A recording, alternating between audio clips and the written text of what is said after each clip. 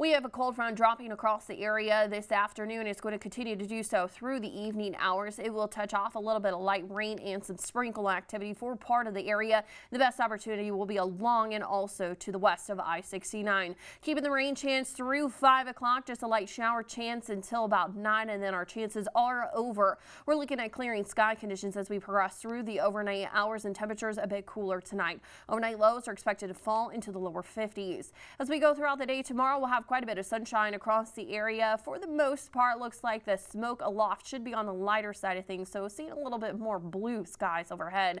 A little bit of a breeze, mostly out of the north and northeast, and a few fair weather clouds come Wednesday afternoon. It's also going to be noticeably cooler in the afternoon as well. High temperatures are expected to top out in the middle 70s. Here's your planner for tomorrow. Quite a bit of sunshine across the area. Northeasterly wind about 10 to 15 miles per hour. Low 50s starting off of the day, and then we're looking at about right around the 70-degree mark towards midday, and highs in about the middle 70s. We keep the cooler temperatures through the middle of the work week before more warmth arrives, plus tracking more rain chances. Details on Fox 55 News.